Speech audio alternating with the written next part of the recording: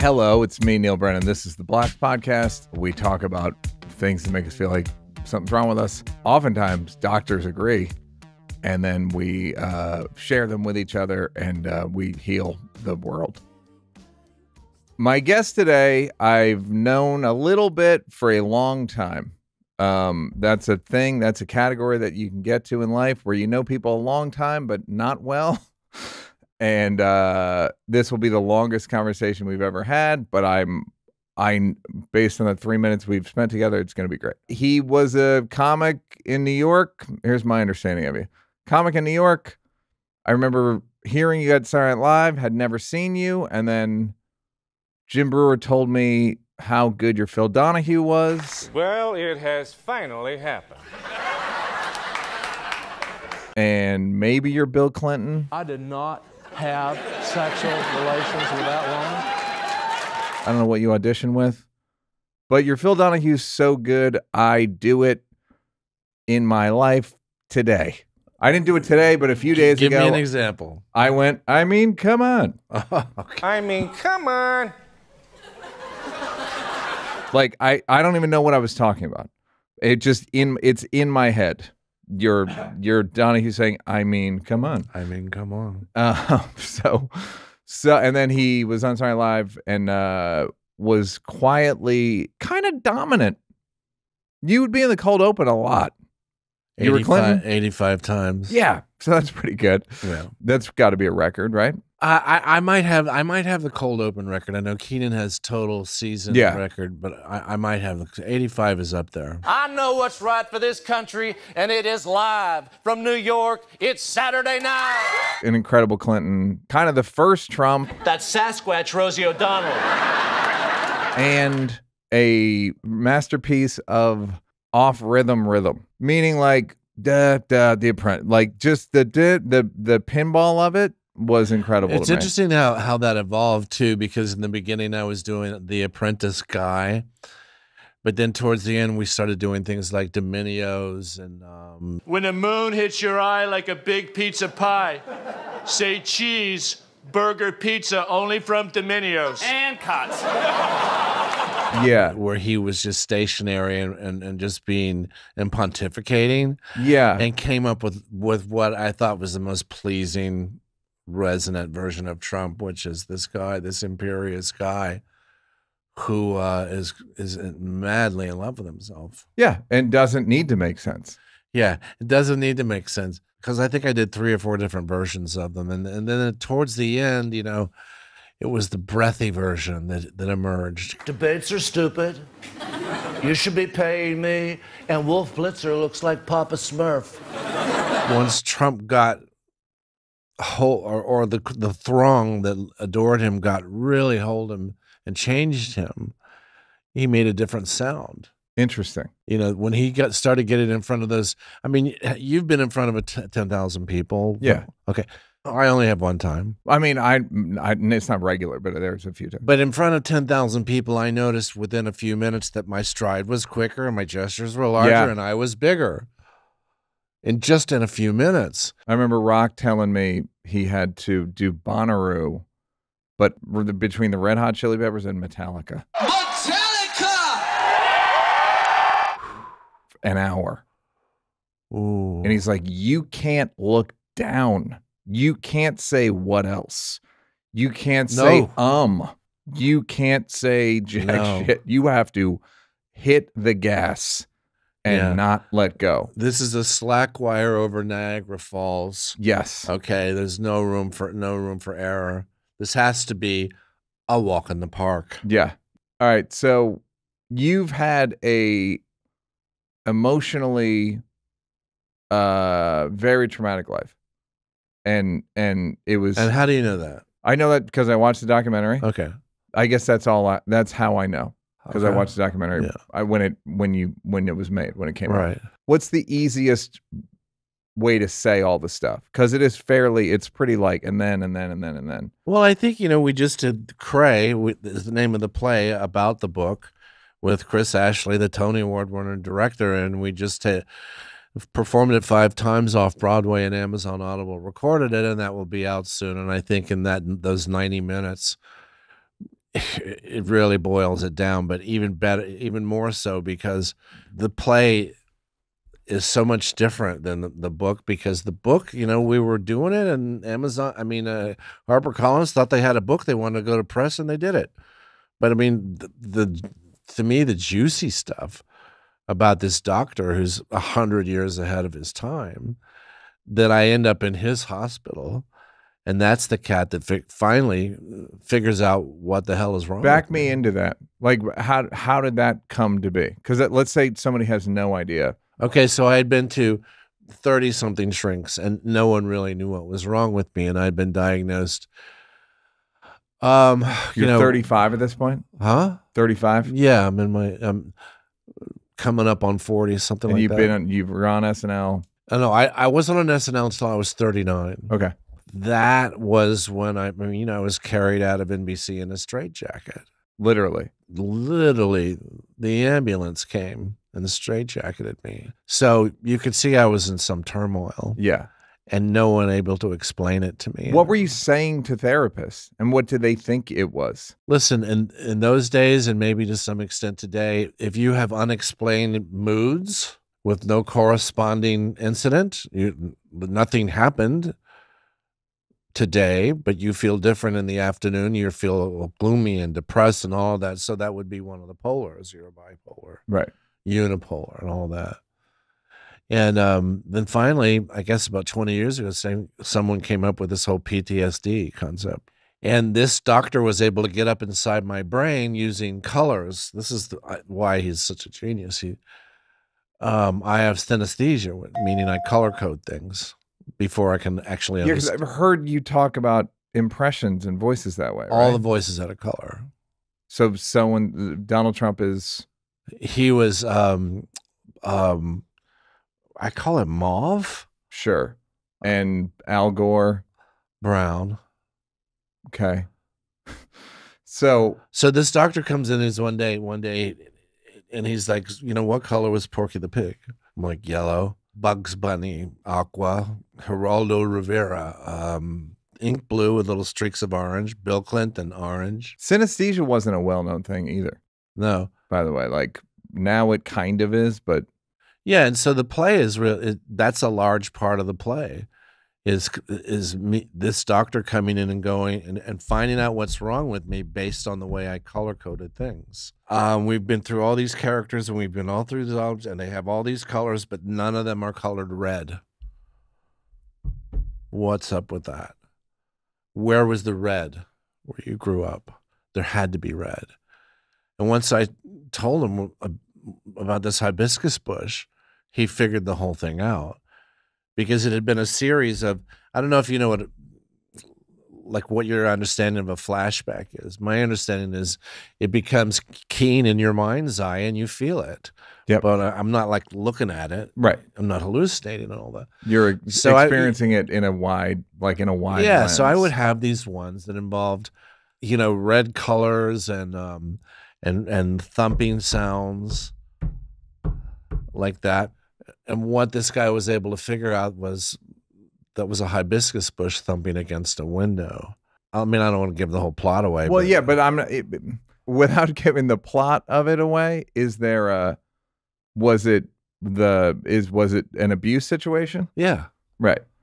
And that was maybe your POV or something. Yeah, and it was a really dicey situation, because when it was going on, you know, like my father's at work, and the only one there is I think the only person that was giving me any love at all was our housekeeper, Murtis, and Murtis had to stop it from happening. And, you know, it got dicey in there. It got dicey, man. And so I started color coding things. I was talking like Porky Pig when I was 7, you know, 8 years old. Yeah, a friend of mine, I don't know if you remember Randy Pearlstein, but he used to say, anyone who does voices is trying to escape what they are. And I always think about that when someone does a lot of impressions. And the funny thing is, you know, one of my doctors said it's Mother Nature's brilliant response to trauma. Yeah. That's what your impressions. That's what your brain did with it. Yeah. And there's the colors and there's the impressions and all, but sure. Yeah, it seems like Jim Carrey was doing the same. He just wanted, like, let me not be this skinny poor kid and let me be Clint Eastwood or Clint Eastwood.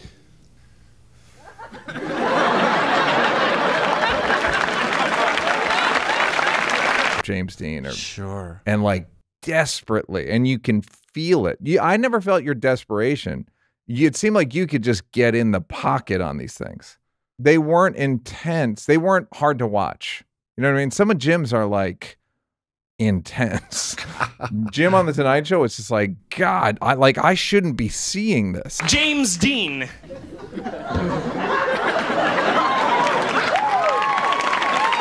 A person contort themselves to try to get away from how it feels to be them most of the time. If you've got nothing to do and you're waiting for your Uber to show up, just do a 3-minute clip of Best of Jim Carrey. Mm-hmm.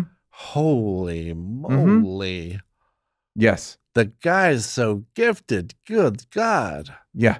And he was out there doing his own thing in some other stratum too. It's almost like part of his thing where those weird existential paintings were, boy, you're saying, he is bringing the heat. I don't know what his like sort of inspiration is now, but it looked like, based on what you're saying, that it was truly like an escape. Yeah, and then what about the idea that the performer goes through years of therapy and the therapy is very successful, and he kind of just starting to have some pretty good days once in a while, like as a place that I'm in. And after a while, you're like, I don't know if I want to do that anymore. I just did a show with Jay Moore in Vegas. I did 50 impressions, like 50. Too many? No, but at the same time, I'm like, this is a little, I don't know. Well, yeah, yes. If you're free to go. I mean that. I'm getting to the point where I'm like, I was talking to somebody about this the other day where we were just kind of like, this is great, but this, you know, I was doing it to feel better. Oh, hell yeah. And it did make me feel better. Yeah. And you know what else made me feel better? Other stuff. You know what I mean? So that now I feel better. And I'm not saying like, and this is our retirement announcement. I'm just saying if I'm doing something to be happy and then I can do it without it, I'm probably not going to keep doing it. Right. You're not going to, you know, I used to tell people you want to be successful on a weekly basis on SNL, you got to be prepared to lose a thumb. Yeah. I mean, bro, you're in a fight. Yeah. By the way, you might fight, lose a thumb, and you won. Do you know what I mean? Like, you should see what happened to whomever you fought. They lost an arm, and you got in the cold opener. You got your sketch in the first half hour, whatever. Yeah. And that's you know, that's sort of what is the motor on that place, but for better or worse. Well, the motor is the end of the year. There are people that are going to show up and they're going to judge you on what you did that year, and they don't care that you got into a slump because the scaffolding you need for your favorite character just couldn't get in from Brooklyn. Yeah. Or because Helen Hunt wanted to sing a Christmas carol. They don't care. Yeah. You ain't in the show. You came to gamble. You came to pan for gold here. Binary. Yeah.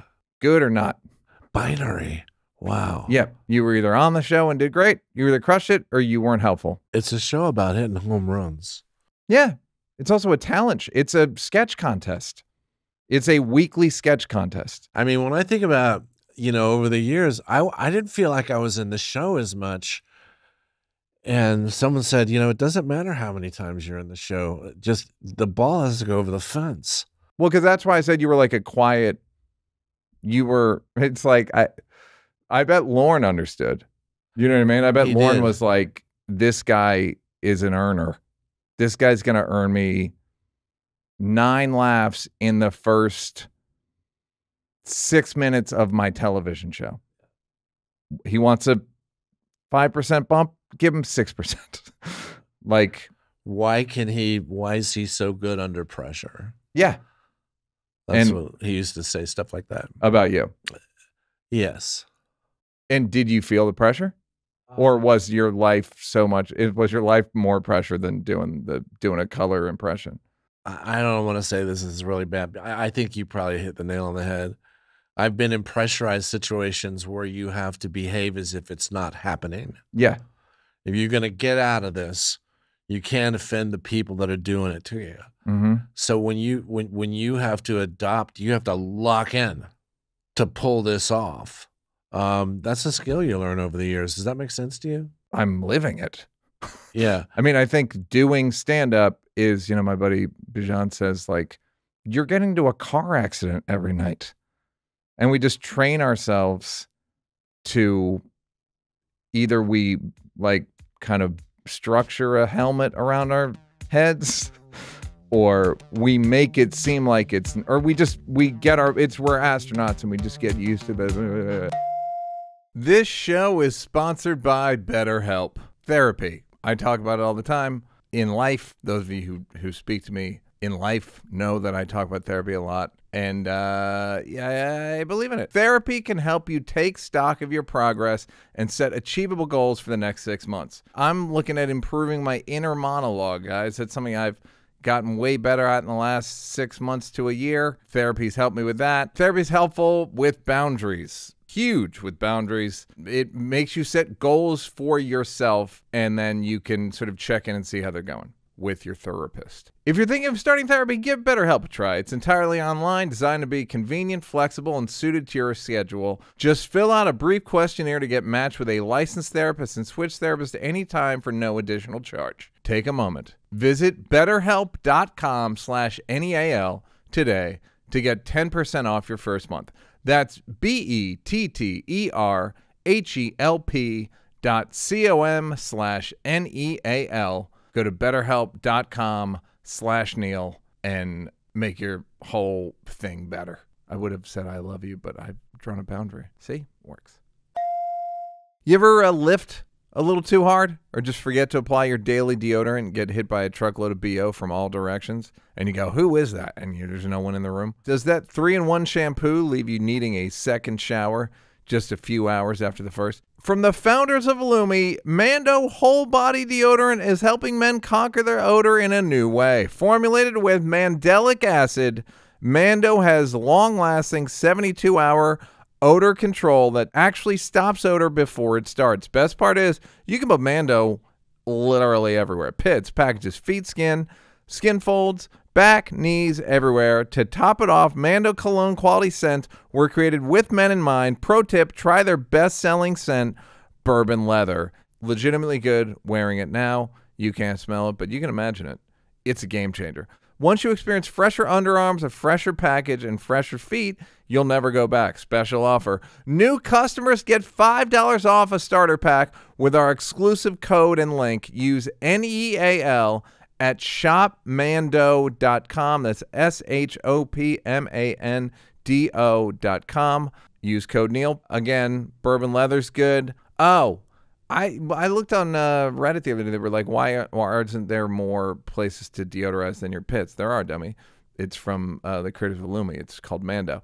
I've used it on my thing. I go here and in the back sometimes. It doesn't streak, which I appreciate. You know, I hate a streak. Mando Starter Pack is perfect for new customers. It comes with a solid stick deodorant, cream tube deodorant, 2 free products of your choice, like mini body wash and deodorant wipes, and free shipping. Luckily, I have a discount code to help you get hooked on my favorite smelling whole body deodorant on the market.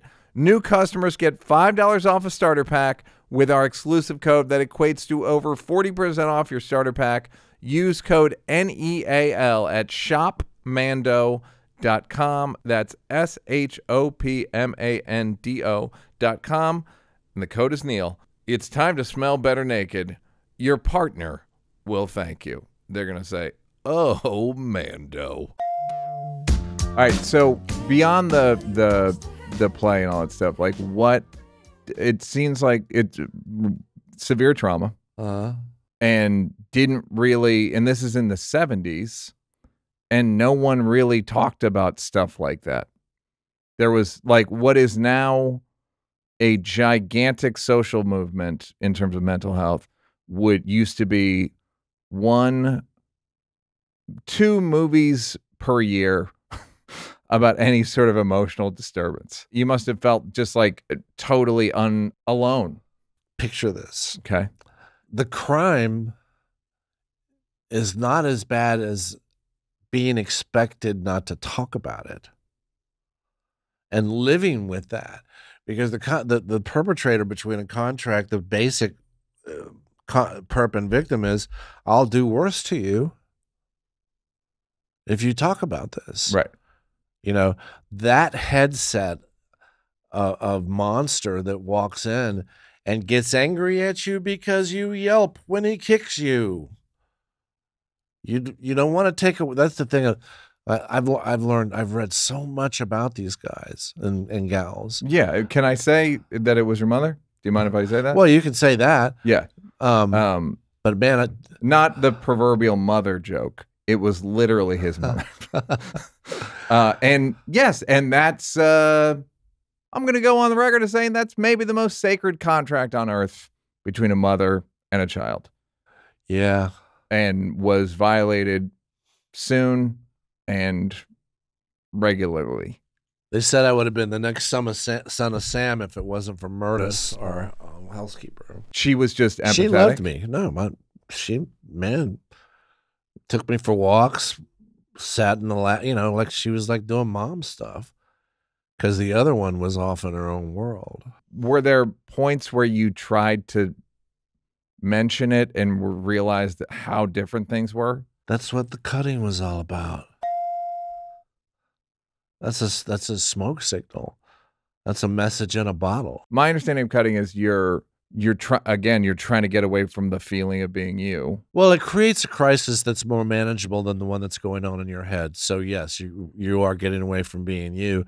Another reason is just to billboard it. Like some adult would go, you have 7 cuts on your forearm. How old are you at this point? 17 years old. And did you know it was a thing you could, you know what I mean? Now you or even why I was doing it. You just found yourself doing it. And it was a great release. You know, it created a crisis that was more manageable than the one going on in my head. That was easy to fix. Because, none of these cuts are, that's not a death march. This is just like, let me release this valve. Yeah. And let this pressure come out.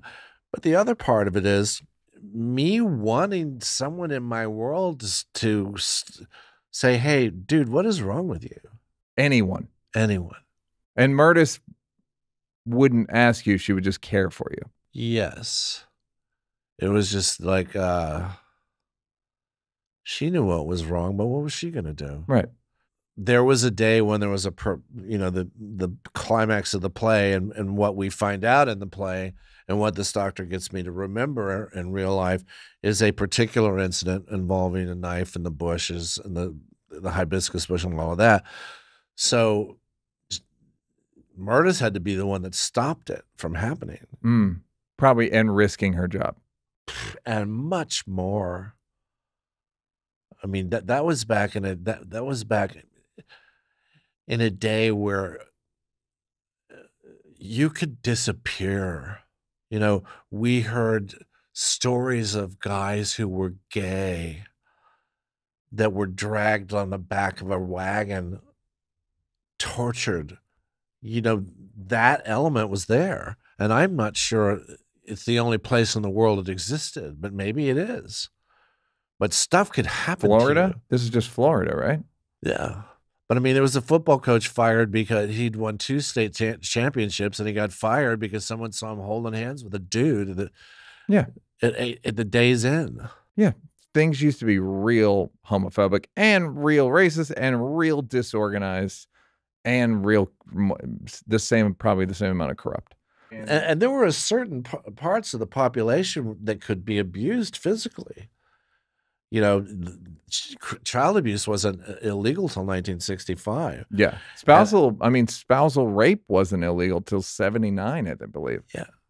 So you were alive and you know what I mean? Like you were in the window of legal child abuse. So it was like legal, and then it's not like, and then once it became illegal, they stopped.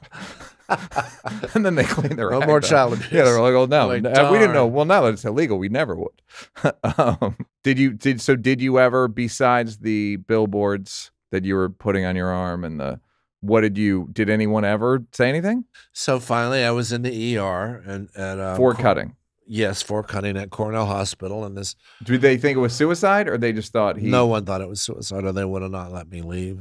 Got it. And this doctor brings me this hallelujah chorus moment, which is, you're this way because of something that happened to you. We just have to find out what that is. And you're how old? 39, 40. So you're cutting. Is that when you got taken in the straitjacket? I don't know. There's like a 4 or 5 year period there where things were pretty rocky. But the interesting feature was about that to me was I was delivering these performances. Yeah. Almost as if being out there, like the Silver Surfer on my board was sort of transporting me in a way that, really gave me relief. And was it to use the, disassociation thing? Is that what, like, Lauren hired you 20 weeks a year to disassociate? Someone suggested it to me. Not even in a bad way, but I'm just, not like someone suggested it was that's what was going on. But from what I know of disassociation and times that I have disassociated, being able to handle a script in front of 16 million people with 5 camera angles and cords and cables all over the place and A-Rod standing there, or Paul McCartney, being able to handle all of that, I doubt it. You could do that in a dissociative state. And okay, but maybe the pressure, like we said, allowed you to focus on something. Yeah, something that required hyper focus. When you're at Cornell and they say this is because of something that happened to you, is your first? Do you know what it is? Do you go? Let me throw this at you and see if it means anything. All right. Your soul knows before your brain will accept it. Yeah. You know she's cheating. You know they're lying. I knew something was terribly wrong and that it involved my family. I knew it. But how do you go up against that? How the hell do you go up against that? That's against nature. The thought that a parent could withdraw their love from you, I mean, that's a gun to your head, and you really have to avoid it. So, it was a tricky thing where suddenly, there was this all these small cuts and then this one giant cut, and then I got shipped up to meet this doctor who comes in and figures out how the whole thing went down. And that's pure luck? No, it's not luck. He knew what he was looking for. No. That he was at the hospital and that you were a patient in hospital upstate New York that a lot of famous people have been to. I mean, this cat's got a brain on him that's weird. So people seek this guy out. Yeah. What's his name? Do you say? Cotby. I call him Dr. K in the play because everyone called him Dr. K. It was Anwar Cotby. All right, well, here's a question. What did you think of Mother's Day? Do you know what I mean? What do you think of, like, oh, mom? Or like, like the iconography of maternity and motherhood. Yeah, nice job, Ma. Hey, Ma, look. Yeah. Oh, I try to joke about it. That's just one of those things I'm not gonna get, have. I live, in West Hollywood, which has got all these great dog parks, and you see lots of nannies with children and moms with children and kids being looked after and taken care of. And I'm like, I don't. Yeah, bounces right off me. Means nothing to me. Yeah. Except I'm fascinated by Maybe it. the nannies. Yeah. You know what I mean? Like that you've been a part of that.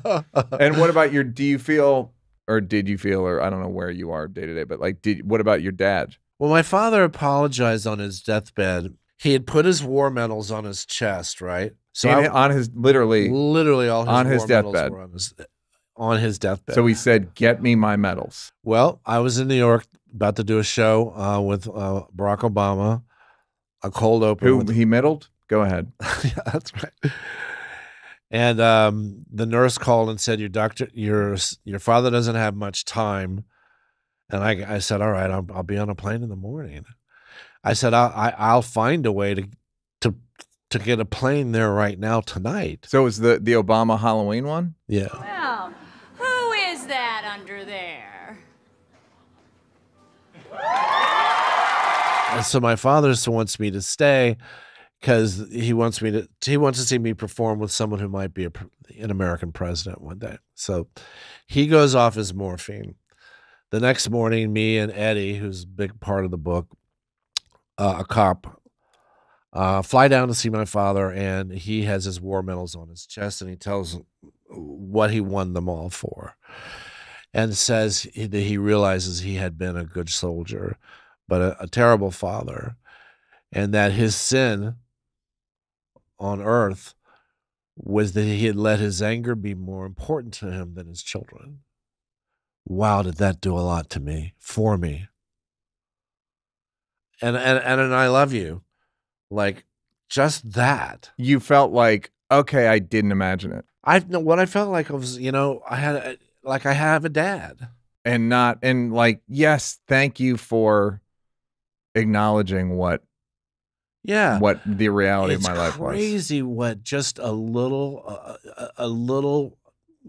humility from, because these parents are like gods, just a little humility. I was wrong.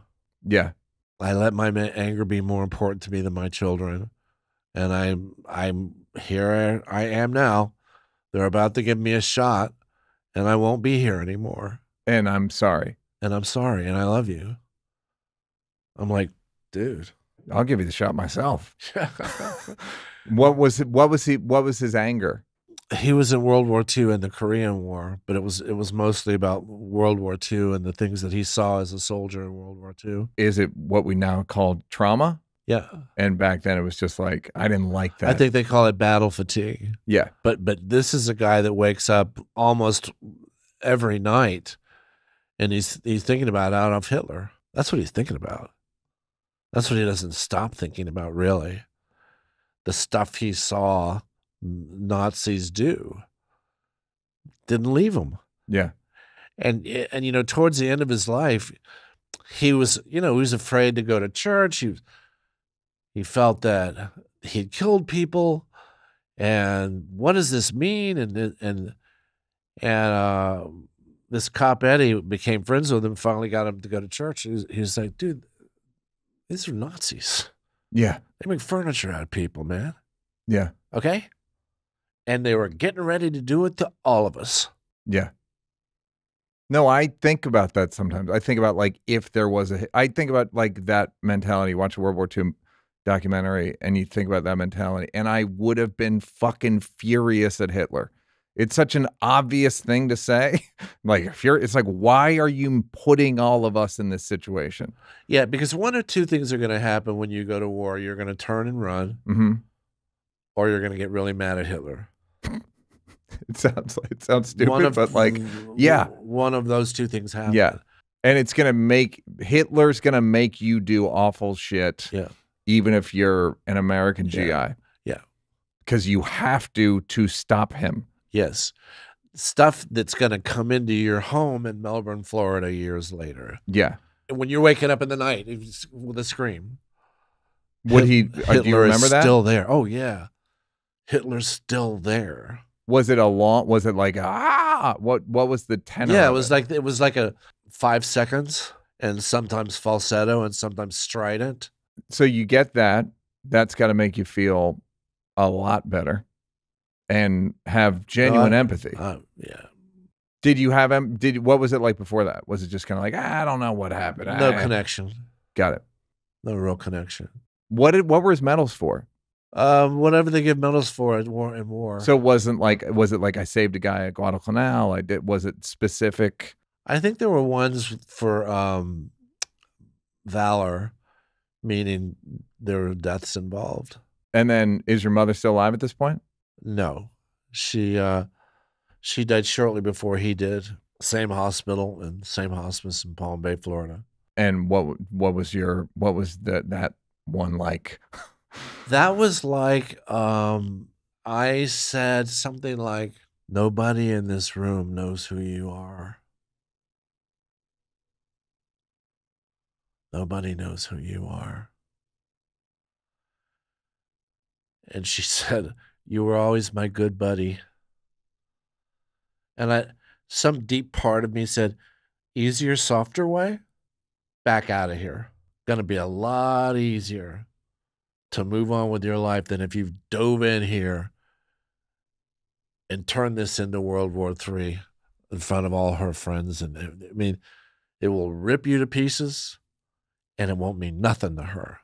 So they did this funny thing. My friend Eddie's the cop from the Bronx, and he became in charge of security for Jeff Immelt at NBC. I mean, he's really had, I thought, considered an illustrious career. But, you know, the people at the hospice encourage you to stay for us. For instance, sometimes they won't pass if their loved one's in the room. So we had to leave the room. And then my father would pass. So he passed and we walked in. And they said, nobody goes to the other side unescorted, you know? And I remember saying that to Eddie. It's like, Eddie, I noticed you didn't go into my mom's room when she died. He goes, yeah, because I knew she was going to get escorted, but I figured it was the other guy. I'm like, you really believe that? He's like, oh, yeah. Oh, yeah. The devil. What my father called it verifiable evil, and that is, you know, you're past disgruntled, you're past troubled, you know, now this is fun for you. Just being sadistic, being a joyously cruel person. Yeah, it's joyous. It's masturbatory. It's sexual joy. I only met one person like that, and you can't tell in the beginning. They're just like other people. Mm-hmm. And look, I know in my life I've been selfish and I've been dishonest and I've been mean and I've been lots of stuff that I'm ashamed of, that I have actual shame for. But I ain't never set no one up to bilk their pension fund. I haven't done that stuff, you know. So I'm the troubled one, you know. Yeah. Not the cat that's gone Well, way from past. what I understand, huh? You'll cut yourself. You're going to cut yourself 100 times before you cut somebody else. Won't ever cut anyone else. Yeah. Because I'm not designed like that. I'm designed to have, I don't know. That's deep. I'd have to think about that. Beat to go. No, I don't know. That's deep. What are you designed for? That whole thing was not about killing anyone. That was about providing relief for me. It wasn't even about killing me. It's cutting? Yeah. Yeah. Yeah. It was just relief. Valve, like you said. Yeah. Hey, Neal here. Now, I got a question. How you doing on money there, Chief? You doing good? Do you want to do better? Yeah, I bet you do. One of the ways you're hemorrhaging money is all your subscriptions that you forgot that you signed up for. I know I did. Recently, I found one that had slipped through the cracks. And thanks to Rocket Money, I'm no longer wasting money on that because it showed me like, hey, why are you paying for this? And I was like, well, you know, I travel. No, stop it. I signed up for a VPN because I'm like, well, I'm on the road and I got to keep a low. No, I go to Mexico. You don't go to Mexico that much. You don't need a VPN. And Rocket Money showed me like, hey, do you need this? And I was like, I don't need that. They're not even the VPN that sponsored this show a couple times. I don't want to have to watch my accounts all that closely. And now that I have Rocket Money, it does all that for me, so I don't have to worry about it. Rocket Money is a personal finance app that finds and cancels your unwanted subscriptions, monitors your spending, and it helps you lower your bills so that you can grow your savings. Grow your savings. Rocket Money has over 5 million users and has saved a total of $500 million in canceled subscriptions, saving members up to $740 a year when using all the app's features. Stop wasting money on things you don't use. Cancel your unwanted subscriptions by going to rocketmoney.com/NEAL. That's rocketmoney, rocketmoney.com/NEAL, rocketmoney.com/Neal. Bang. Bang. You talk about your dad and I literally Hitler, right? And the thing I think about the thing that would make me so crazy if I'd been alive then is like, motherfucker, I get 60, 70, 80 years on this planet and I have to spend it doing this because you're such a piece of shit.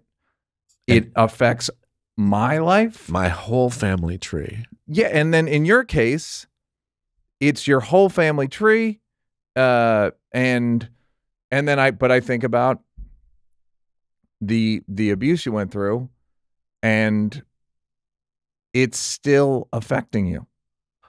Yeah, you're gonna walk with a limp.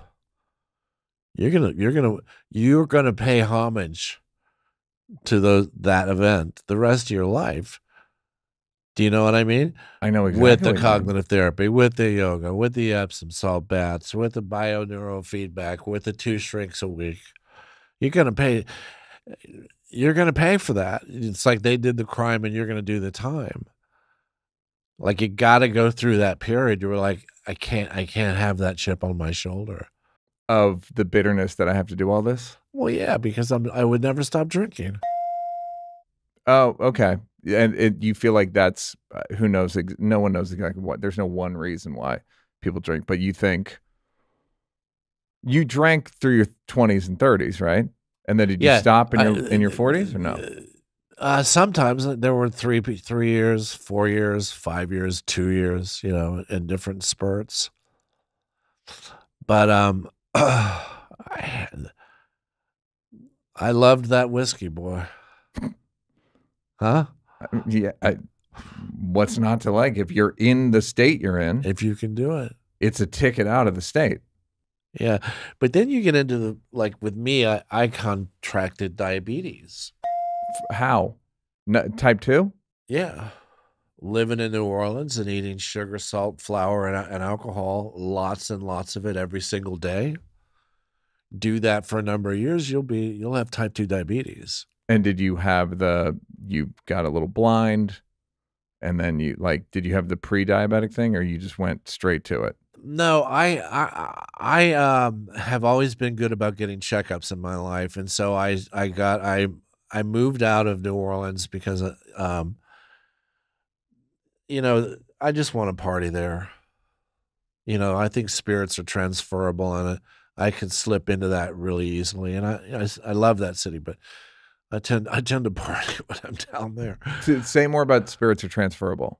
Spirits are transferable. Like if you're at a game and you're all on the same, you're rooting for the same team. Everyone gets fired up and you cheer. If for a team you don't even know what the sport, like what whoever the rules it is, are. Whoever it is you're hanging out with, you're going to catch what they have. Yeah, you literally are having a spiritual experience. You can go to the game feeling so and leave the game feeling jazzed up. Yeah, something spiritual happened. A contagion.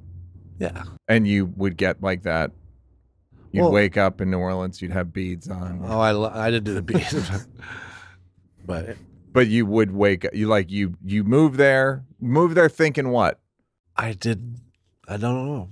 I just was so attracted to it. That's a good question. What are you doing this for? I mean, at this time, SNL was over. I was going through a messy divorce, and there were events there were things going down that were really, really hard to live with. There was a place where sorrow was, anointed. That's a funny way to put it. So 39, 40, 41, you and this doctor get to it. 50. So you go to Cornell. Did you work with them for 10 years? No, I went to Cornell, and then I worked with a couple of really competent doctors who were coaching me on the idea that you feel the way you think, getting me into cognitive therapy and doing all those kinds of things. But the cutting would still happen once in a while. It wasn't until this doctor demonstrated in this psychodrama, which is in the play, what that red was all about. Once you knew what the red was about, though, your problems aren't solved. Then you have to go through the business of forgiving the person. Tell me about that. Well, it's when you realize that they became who they are by going through what they put you through. Right. That they had suffered horribly in their life. And you mean she didn't invent child abuse? Boy, I would have thought so. No. This doctor had me into this thing. So it's mental illness, not an airborne virus. Real monsters hide in the light. They work in the dark, but they are hiding in the light right next to you. Monsters don't make themselves. In order to be a monster, you first have to be a victim. Mm-hmm. That was the the process for me to stop hating. On her deathbed, do you see that as an act of grace for her or yourself or both? I got nothing there. I got nothing. If I was looking for a spiritual, when you say a prayer over the person, some sort of resolve, some sort of comfort, some sort of sense of a God. I didn't get that there. I got that though when my father passed. And I don't know if you've been through this, when you go in a room that someone just passed, they were there and now they're not. Yeah. And it seemed like as much a miracle to me as birth. Just like, whoa. And these nurses' profound belief that no one goes to the other side unescorted, and I started reading about Einstein and his ideas about what God was. And, he had this whole thing where he said, anyone that hangs 9 planets in the air is not a human. You speak oceans into existence. Yeah. You're not a dude. It's not even, it's like, it's just don't even bother. Yeah. That's what I've come to. Don't even worry. It's not for you. It's like some adults are talking shit. Well, he was looking, there's an article in Smithsonian Magazine about him sitting in a field looking at a little girl sitting next to a stationary train. It occurs to him that the same force of gravity is keeping the little girl on the ground as is keeping the train on the ground at exactly the same time, but applying vastly different amounts of force. How does gravity know the difference? Does gravity have perception? Then he's like, whoop. Yeah. Yep, Okay. I'm Einstein. I'm checking out. Yeah. Too big for me. Too Didn't big take for me. long. Yeah. Yeah. But I think, it's like it's none of our business. Yeah. It's not, something's happening. We don't know what. Just accept it. But there are moments where you can not even understand them, but there are more that are more obvious. Like, this person was a living thing with needs and thoughts and a heat signature and a vibration that you could detect. And now all of that is gone.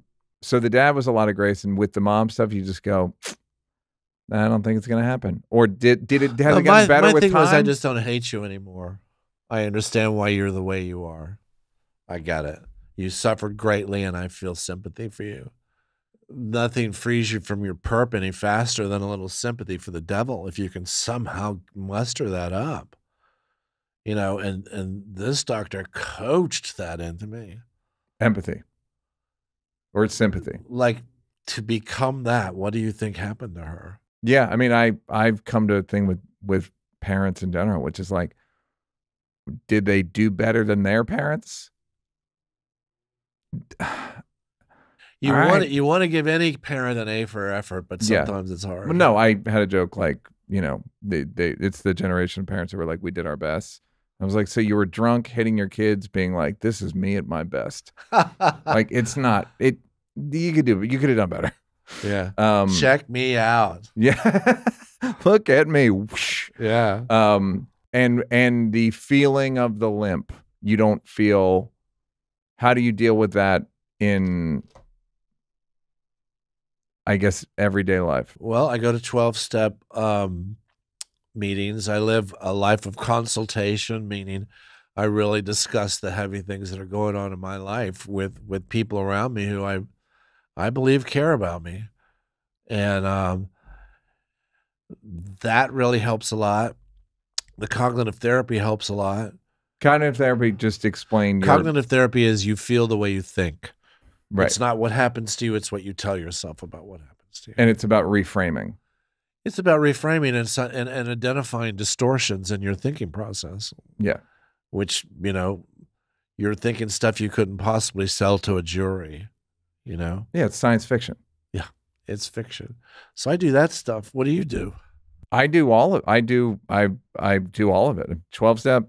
I've done CBT, I've done talk therapy, I've done the most effective things I've done I wouldn't recommend. It's ayahuasca and DMT, which obviously would break your sobriety, but yeah, like and those were transformative, but they're pretty, it's pretty dicey. I mean, I've had really responsible doctors say, "Do you want to try ketamine?"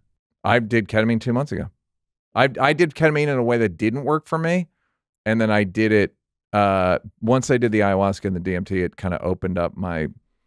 But that was a positive experience for you. Ketamine was the first time I did it was not. The ayahuasca and the DMT changed me. Yeah, changed the way abuse changed me, the way trauma changed you, the way abuse changed. It unchanged it, which is incredible. I really hear a lot of that in England. I hear in England that people are using that for depression. Yeah, absolutely. Because there's no other therapy that's worked. Yeah, it's treatment-resistant depression is the term. And also, I don't see how that's a loss of sobriety necessarily, because the only requirement for membership is a desire to stop drinking. Yeah. I mean, I'm all for it. If you can find a way to put those demons to rest, yeah, do it. That's what it did for me. And it's, I've seen people get a little, it's a little dicey. Yeah, there's the notion that in order to save the patient's life, you might actually have to risk it. Yeah. And that's, I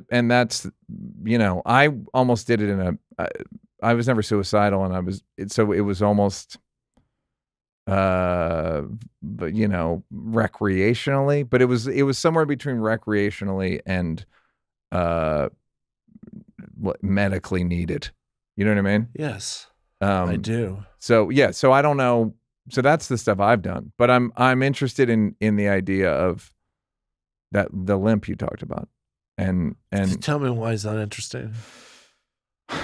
Because Bill Burr was on here and he said something interesting that I'm positive will resonate with you. He said, I think about the way I grew up and I think, what was I supposed to be like relative to who I became? You know what I mean? If I grew up in a peaceful environment, a loving, peaceful environment, who would that guy be? Right. And then you look at who you became, you look at who he became as a viewer, thumbs up. But right. The assumption that it's not even the assumption that it's easy, but I know it's not easy. And it's hard not to ruminate over who was I supposed to be. Because I know I've spent time doing that. Yeah, I told someone this yesterday, and I was having a really hard time and wasn't too proud of some of the stuff he'd been doing. And I said, you have to consider the possibility that you're doing exactly as you were designed to do. That you grew up like every other human being in the history of this species, modeling behavior you saw around you. And you didn't realize it was just the way you were going to do stuff until it happened.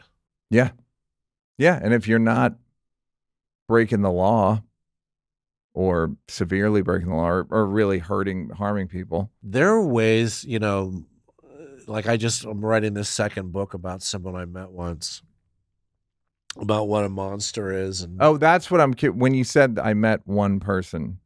They want to inflict as much pain as possible without actually going to jail. And there's lots of ways to do it. The main way is with lies.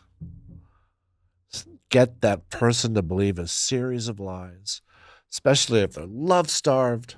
And you think they know what they're doing and they're doing it intentionally. And we're talking about sociopaths basically, or severe narcissists. But yeah, and then you start talking about bifurcated personalities. Right. And that's where the whole area gets a little murky for me. Like this one doesn't know what this one is doing. All of that stuff gets... Yeah. It could be, it's a little convenient. Because if you look at Bundy was this guy that everybody loved, and then he had heads in his trunk. That's bifurcated personality. Yeah. I guess. And that's your conclusion with this person is like, they enjoyed, it was sexually satisfying, that level, the lies. My conclusion, because this person told me this, when we broke up, this kept happening so she could tell the other person. Imagine you start going out with someone and you believe there's someone that they're not even close. Not even close. They've got you fooled. There's a performance art involved in it. And you start getting invested, and they know how to say things to you and read you and say those things and open up your mind. And as the character, basically. Yes. And then you find out, then one day they have you tell your wife about them, and the wife divorces you and the kids hate you, and then you disappear. And then you come back and you let that person know, oh yeah, and by the way, I'm a prostitute. And oh, and by the way, I've slept with your brother. One person through deception has walked into a world and destroyed it. Yeah. No way to inhabit this place anymore. Yeah. You will be in recovery or walking with a limp, as we're talking about, for the rest of your life. This person said, I did it so I could break the news to the person. So I could do oh, by the way, it's a lie. Do they want the other person to find out, or they want to tell them? They want them to find out. What feeling are they trying to get in the person? What are they trying to inspire in the person? What's the feeling? They want to erase them. They want to hurt them so bad they can't go on. Like they can't live in that world anymore. The mom took all the money, and then everyone in the family tree hates you. Right. And the kids hate you and are reviled by you. Pure destruction. And your friends are slightly embarrassed for you at work, and your whole world is about someone who came in and then has slept with your brother. Yeah. How do you recover from that? And do you feel like you've attracted people like that? I've attracted some really troubled types, and I've been a troubled type. Yeah. But I've never no one like that before. No. Brother, you can't tell. Yeah. Even in retrospect, you're like, there was no way. There was no way you can know. Yeah. I mean, someone that could say those things and figure out a person, there's no way they could know. In other words, you could, like my shrink said to me, you can prepare for the attack of a grizzly bear for years and still not get it right. You can't prepare. There is no prepare for something like this. There's just no way to do it. I do training with grizzly bears. Maybe but you know what prepare. I'm talking about? Of course, yes. Like when that big bear comes lumbering over that hill at 50 miles an hour, you could really mess this up. Yep. All right. Here's my question for you. That's the thing of what advice would you give your younger self? I have a more general version of that. What advice would you give to someone who's about to be a human being? Don't. What are you, crazy? Oh, I don't know. That's really deep. No, but you know what I mean? Because I'm curious as to what are the lessons? What have you, there's probably a thing what's the spiritual lesson of any of this? Well, I've seen enough cool things that it's worth hanging around for. Yeah. I've had enough good days that it's worth hanging around for. When you say you've seen cool things, what do you think of? I think of a guy I know who was in a lot of trouble recently, and I think of the 5 or 6 dudes which rallied to his aid free of charge. Mm. And I thought that's one of the coolest things I've ever seen or been a part of. And stuff like that is a fable to me. That's mythological stuff. Human generosity? Yeah, wanting nothing in return. Just let's go help this guy and impart this message in him. Whatever the hell you did, you got about 5 or 6 people here that really want you to win. There's a way, or stuff like that. Yeah. Yeah. But I don't know what I'd say to someone about them. What would you say? Try to remain hopeful. I would say what this guard told me when I was in jail in the Caribbean and I was supposed to be on trial the next morning. When he came in and said, it's about a 50-50 chance. I don't know how to tell you, but you could get an honest judge. And you're in a lot of trouble. You could get someone that wants something else, and you got a way out. So it could work out. Mm-hmm. I hate to say that's the best I can tell you. It's worked out for some. Yeah. And it could. Yeah. And I can't guarantee you nothing. Yeah. But I guess even some, you think it's more than, I guess workout's abroad is a vague. What is it? What you said it could work out. It could. Right. Do you think for most people life works out? I mean, again, it's like, what's the category? But it working out is, it can work out in pockets. Yeah. You know, and when it doesn't, just hold on till the next It's stormy weather. Yeah. Until the next. Batten down the hatches and wait. Yeah. I don't know how many times my shrink has said to me, like, did you ever see the show Stranger Things? Yeah. So they have the upside down, where the exact same situation that they've been loving and being healthful in has become horrifying. Same thing. So I would have these days like that where I would be in the pits of despair and gloom, and my doctor would go, "It's temporary. You're in the upside down. We know it lasts a few hours. You call your friends, you connect with the people, you rest, and you distract yourself." Yeah. Because some days you're just going to want, no new questions, no new answers. I don't feel so good. Just kind of a physical sensation. Synapses firing, chemicals, shitty chemicals, and just try to ignore it. And it's hard to believe, but it will pass. Sometimes it seems impossible that it's going to pass.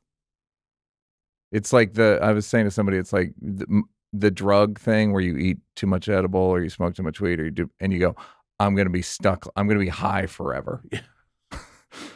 I'm going to be high. Like I'm never coming back. Emotions are like that. Yeah. Where you're so angry or sad or whatever that you're like, I'm angry forever now. And then 4 hours later, you're like, oh, that was weird. Yeah. Also, those situations where you're so incredibly angry and you think you're right. Mm-hmm. And then a day later, you find out maybe you're only half right. Mm-hmm. But it definitely didn't merit all your anger missiles. Mm-mm. You didn't need to bring them out of the silo. Well, they're spent. Call them back. Yeah. What's the name of the show? Cray? Cray. Got it. And it's going to be on Amazon. Audible on Amazon. August. Audible in August? Yeah. Great. Darrell Hammond. I hope you enjoy this because this was excellent to me. It was damn good. All right, great. All right.